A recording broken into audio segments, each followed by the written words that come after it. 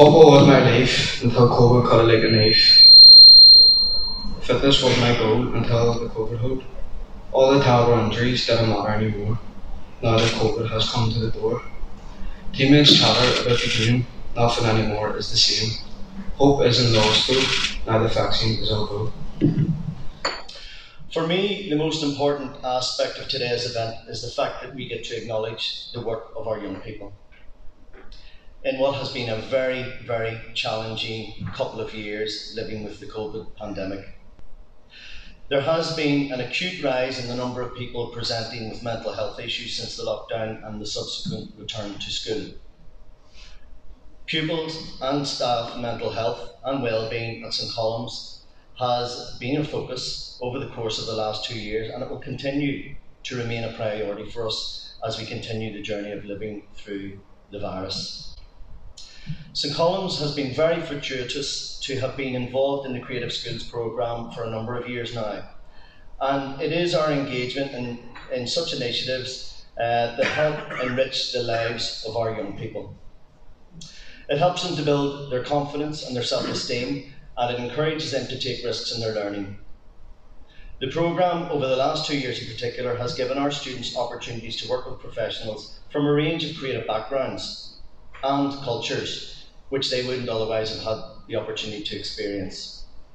It has been inspirational to witness how they have channeled their experiences of the pandemic and lockdown into poetry, photography and music. There is no doubt about the immense benefits of the programme for young people, and I am very, very proud of you and all you have achieved over the last year. Thank you, Ursula, and can I thank Mr. Walsh and your Board of Governors here at St Colm's for the invitation to come and to recognise and acknowledge what has been a tremendous achievement for the young people here. I know Corey, when he spoke about his poem, talked about how football was very much his life. I can identify with that at school. I was at Laurel Hill High School, not far from here, and football was what drove me to get into school, and I think it drove the teachers to get me into the team so that I got out early to play in the football matches. So football was hugely important to me and helped me to make sure I kept attending.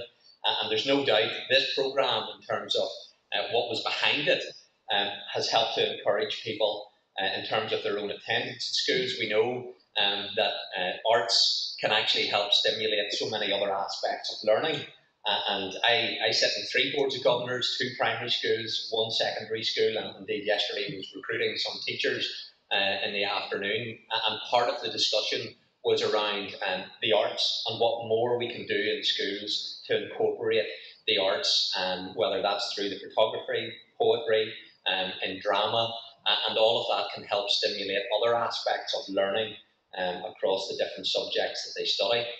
But I want to just thank those that have been involved, both within our education system and to pay tribute to our schools and the work that you do, and to those involved in the Arts Council for their support in this project. Of course, within our own executive office in terms of urban villages and the work that officials have been doing. And that is a joined up approach. And sometimes you look on and think government doesn't really talk to different aspects of it, but there's a lot of really good work that goes on behind the scenes. And this is a project that shows how that collaboration has really worked.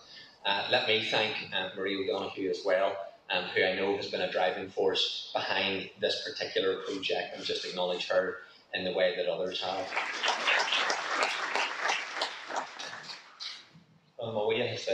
Ursula, Adrian, and look déisteachta na páisteach a Haríthe, and sé deas a bheith rais an Sean Tronona and you Galuia and Shaw Mulbarstein. The times that shape us. Now, how appropriate is that? The times that shape us. And I had the pleasure of getting a few minutes there to scan through the book.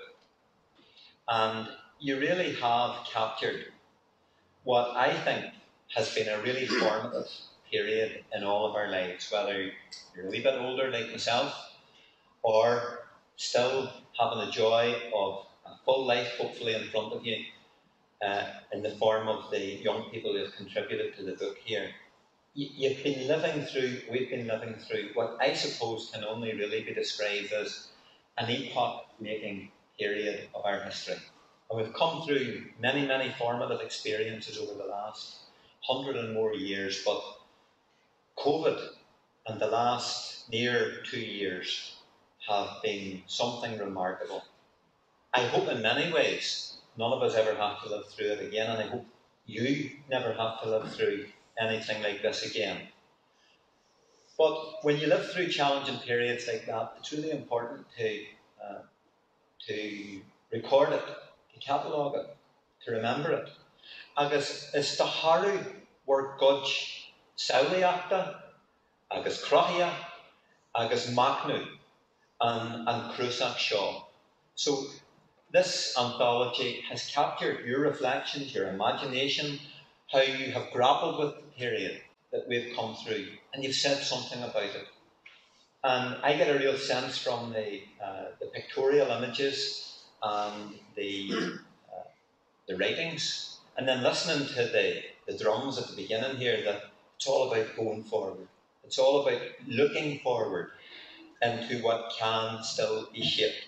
And I think it takes a really special area and a special community, a special school and special teachers to reflect on the importance of doing that. But then it also takes special young people to contribute to this kind of a project. So I think you should all be very, very proud of yourselves and what you've achieved.